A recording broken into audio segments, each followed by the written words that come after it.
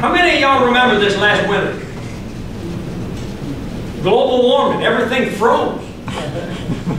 Oh, but that's why. Well, and you know what they said when they found out, when all these temperatures, Al Gore, the big one, buddy. Oh, we're global warming. We need to do something about it. He drives, or he flies in the jet, the only jet in existence today that puts out more emissions from the exhaust than any other vehicle in the world. Al Gore flies around the world telling us that we need to change our light bulbs. And we need to burn less gas. We need to ride bicycles. He's an idiot. He didn't invent the internet, he invented the undernet. Whatever that is. It undermine everybody. Well, you know what they're doing? Well, these out there preaching global warming. You know what happened last year, this past winter? You remember when everything froze? Al Gore flew to this thing. They were having a conference on global warming. They got snowed in. I'm talking about, I think, 6 or 8 foot of snow. I don't remember how much it was, but there was so much snow they couldn't do anything. You know what they said? Well, we're putting a hold on the global warming thing.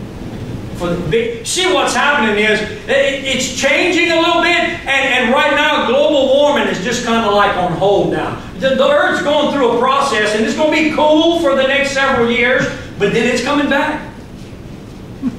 I mean, is that retarded? And we're supposed to believe this. But Brother Mary, the glaciers are melting. That's what they do. How many ever put a cube of ice in a glass and it's still there? Don't they know where that comes from?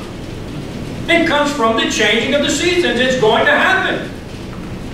The reason why the earth is getting hotter is because man's sin is getting worse. Well, he makes the comment about the Ice Age and how the temperature's rising, global warming. And speaking of the next Ice Age around the corner, he mentioned the catastrophes that were going to happen, like 150-foot tidal waves, tsunamis, earthquakes, tornadoes, and hurricanes that were just going to be traumatic and just be devastating. And you know what he said when he said that? And he said, God forbid that would happen. I'm like, wait a minute, you don't believe in God. Why are you using the phrase, God forbid? They're double-tongued. They don't know what they believe. They're pushing an agenda in order that they can get money. Let me tell you something. All of the agendas out there, except for the true gospel of Christ, is an agenda of getting your money. That's all it's about. That's all it's about. Power, prestige. People that say, well, you know, the Ice Age is coming, it took billions of years, and these bad things are going to happen, and God forbid all these people would die. Wait a minute. Why are you using the God for? Why do you even use His name? People that don't believe in God use it as a cuss word all the time. You don't believe in God, quit using it. Amen. Amen. You don't believe in God, quit cussing Him out every time you get mad. Quit using those words. What's wrong with people that use those words? When you say the name God, it ought to strike fear into people's heart. When you use the word hell, it ought to strike fear in people's heart. You use the word damn, it ought to strike fear in people's heart. Don't use it as, oh, I don't like that stupid thing. You use those words. Something's wrong with somebody's heart that does that. Well, the Bible said in the beginning God created the heaven and the earth. Turn with me to Acts chapter number 17. And I'm going to be done. Acts chapter number 17.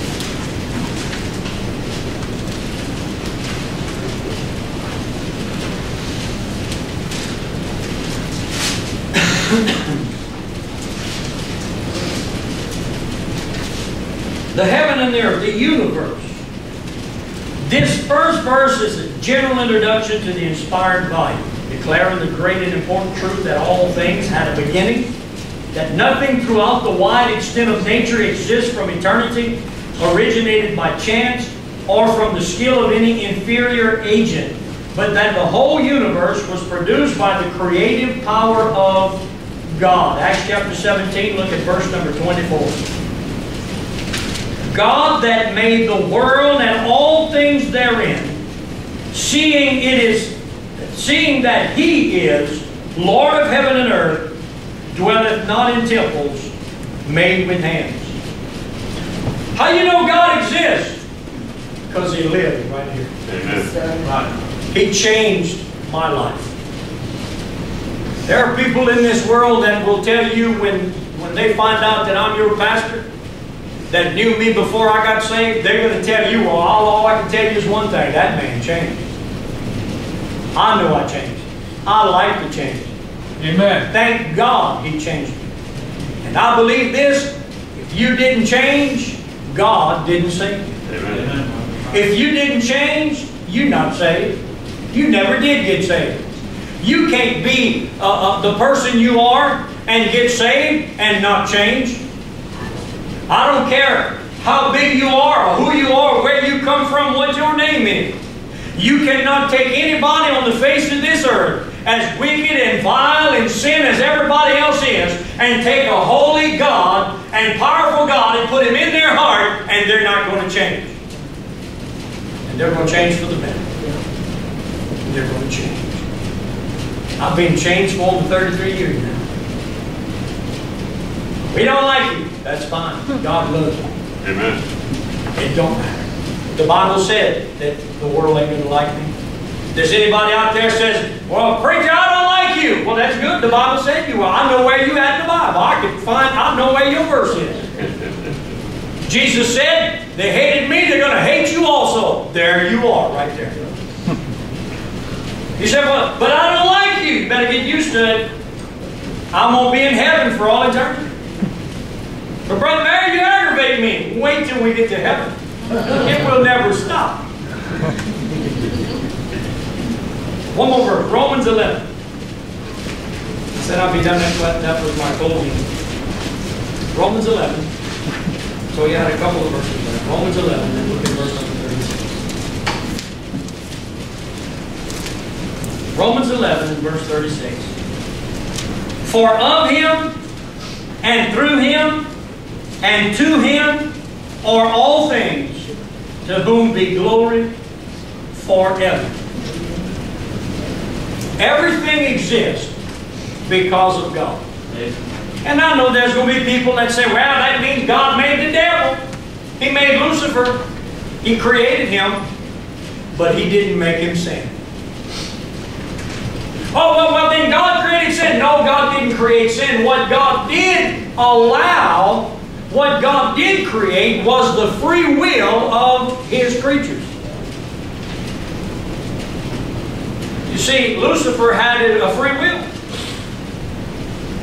He had a choice. God didn't make him to be a robot. Neither did God make you to be one.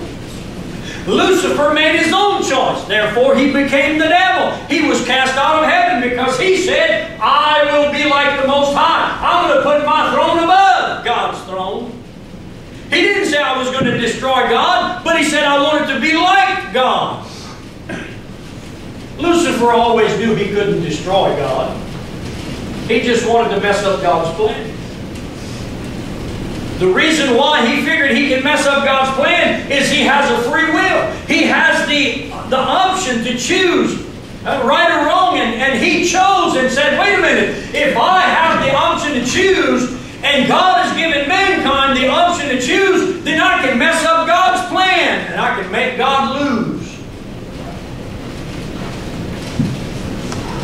What he didn't realize in crucifying the Lord of glory, Jesus Christ, man would have the option to live forever and receive the mercy of God. One thing the devil cannot receive is the mercy of God.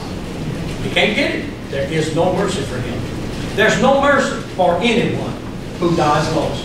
There's no mercy for anyone who rejects the only way to get to heaven, and that is Jesus Christ. You say, what if I don't believe in God? There is no mercy for you. Mercy is not available for people that are not willing to admit and confess that they're wrong. But God is willing to extend mercy to anyone by His grace that would call upon Him. Confess that they're a sinner. Come to Jesus.